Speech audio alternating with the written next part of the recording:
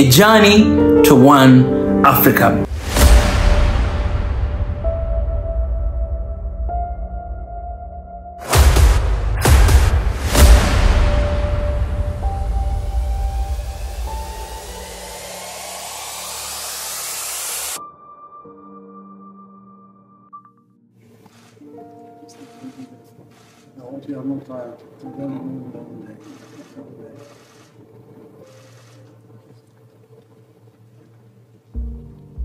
I was patient listening to people talking on these meetings, and one issue that worries me, I just want to articulate that issue and say our views, at least how we see the situation from our perspective.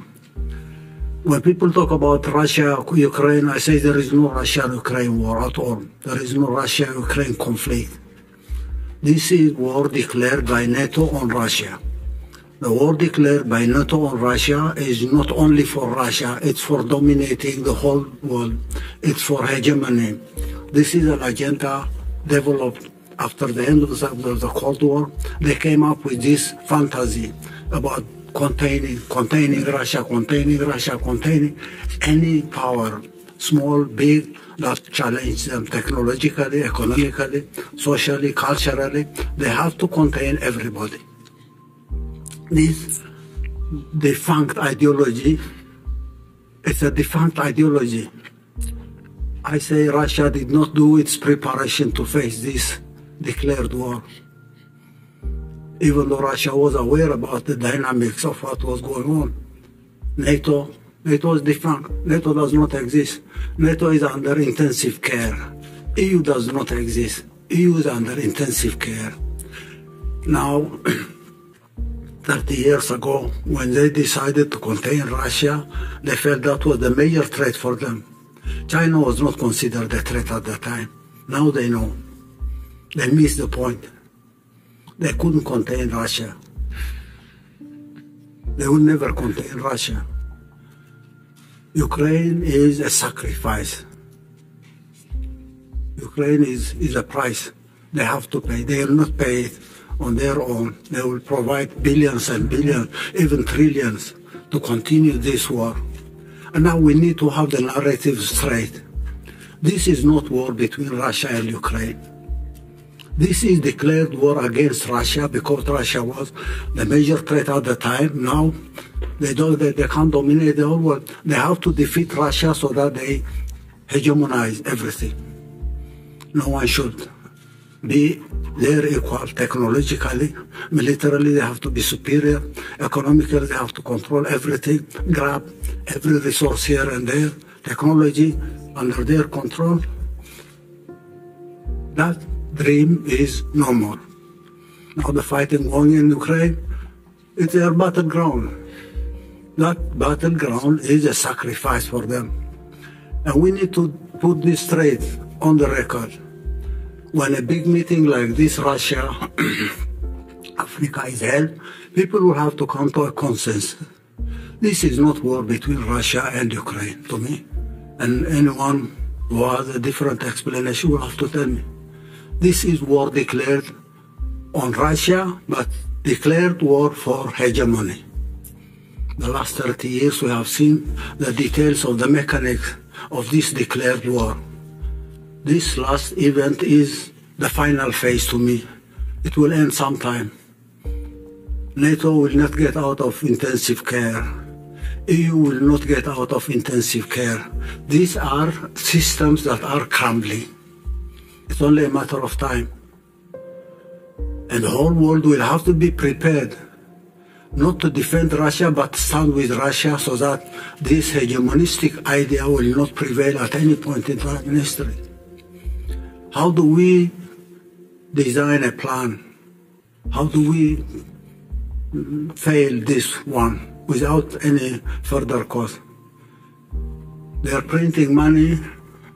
They are not manufacturing anything at all. It's printing money. And this has been one of their weapons globally. The monetary system, the global monetary system controlled by dollar and euro has been used. sanctions here, sanctions there, sanctions there, grabbing this account, grabbing that account, has been one of their tools. This is not going to continue indefinitely. And we need a new financial architecture globally, not controlled by euro, not controlled by the dollar, not controlled by other currencies. To me, this failure of the attempt to contain Russia will immediately move to the east. Containing China is their next agenda. They may be playing a very deceptive tactic on trying to tell everyone, oh no, we have to work with China, we have to do this and that. Their miscalculation about China has proved to be wrong. They felt probably they have the technology, they have everything, the Chinese can only copy, they will never equal them. So they will contain Russia, but make friendship with China and continue taking advantage of that so that containing Russia will be easier for them to do. Now China is out of control.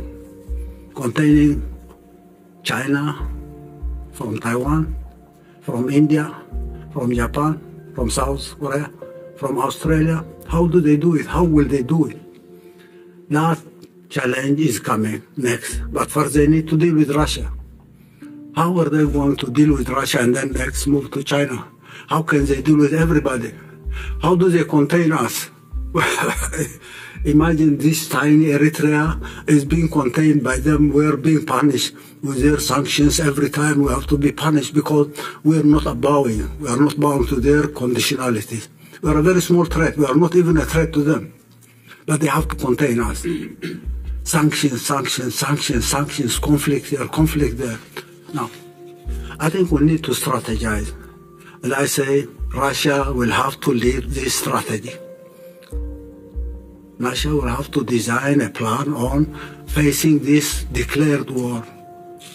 Not only on Russia, but it's a global war. And everybody should come and join Russia on this strategy. The sooner the better, the easier way we can control this hegemonistic strategy and frustrate that strategy, we give peace. Development will come.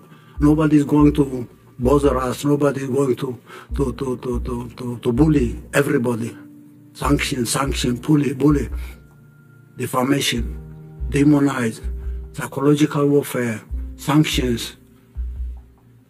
We need a strategy, an alternative strategy for this hegemonistic declaration of war.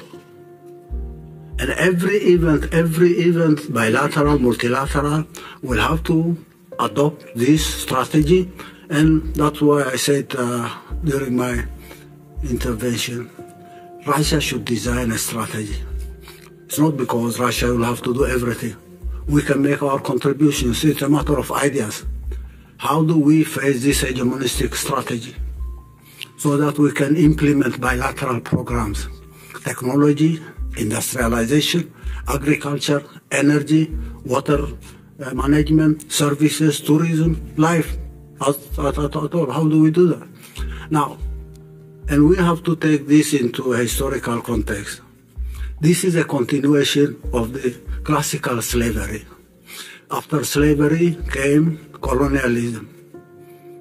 Slavery was exterminating populations, exterminating 9 million in the Congo, exterminating the Red Indians in North America, in Canada, exterminating indigenous population and grabbing their land, controlling. And when they control land, they have to take slaves from Africa for their cotton plantation in the United States. That was slavery. Continues to be slavery as is. And then industrialization came. When industrialization comes up, it's a matter of grabbing other resources, and a continuation of slavery under a different form. Colonialism came. They had to colonize land so that they grab land, they control labor, they enslave everybody. Neocolonialism was there. The Cold War, Russia was the hope for the people of the world when the Soviet Union was there. Unfortunately, leaders in the Soviet Union made their mistakes to see the collapse of the Soviet Union, which was a historic tragedy, as you at one point mentioned. That was a historic strategy. In the course of the history of humanity, that was a catastrophe. And that was one of the reasons that encouraged people like Fukuyama, Huntington, to design their strategy of hegemony. Because the Soviet Union collapsed, the Soviet Union disintegrated, then they felt they can control the world for the coming 50 years or 100 years without anyone challenging them. And that was when this hegemonistic fantasia was developed. Hegemonize, hegemonize, hegemonize. We have seen what they have done the last 30 years. It's a continuation of the same ideology of slavery. Slavery, colonialism, neo-colonialism, then hegemony. The world will have to get out of this state of affair. We are at a crossroads. We believe we are in a transition to a new world order. How do we design a new world order? How can we possibly strategize? How do we mobilize resources? How do we make people aware everywhere that this threat is there for them? And then to get out of this so that they can enjoy their liberty, their freedom, their development without this hegemonistic idea. So I think this issue will have to be exhaustively addressed, and we need to come up with concrete plans. We will be making our modest contribution, but we have the idea that this, say, the Russia-Africa partnership is one part of the bigger global partnership that will have to be developed. And Russia will have to take the lead, because Russia has been targeted and is still targeted. They might dream of using the war in Ukraine now to weaken Russia and probably dream about the same event happening. The collapse of Russia will be a big advantage for them. It's a dream. They're now spending trillions and trillions by printing money to run the show in Ukraine. This will have to end at one point in time, and we need to look beyond that. Our bilateral partnership is based on our understanding on this historic mission of Russia. Russia has a historic mission to play on behalf of everybody in the world. I can say who is the leader of this show. Mr. Vladimir Putin is the leader of the show because of time, because of the challenge that we have. And Russia should take that. I'm not flattering anyone. I'm not doing any favor to you. I say this is a global challenge, and we have to this global challenge by identifying the role of each and every one of us in the whole story. Economic programs, energy, water, infrastructure, name it. That's the easiest thing one can ever imagine. We'll have a strategy, we'll define the goals and objectives.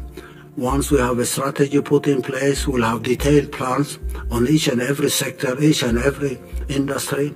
We'll mobilize resources for implementing those programs. And we will see that implementing those programs will change the life of everybody in Africa, Asia, Latin America, even Europe and the United States. So our detailed plans for sectoral programs is ready. On each and every sector, we have our own strategic plan. Since 2012, we have designed details of each and every infrastructure program: roads, ports, airports, railway, ropeways, energy programs, water preservation and water management programs, irrigation, introducing technologies. Our human resource development strategy has been there. We discussed it yesterday with one of your ministers.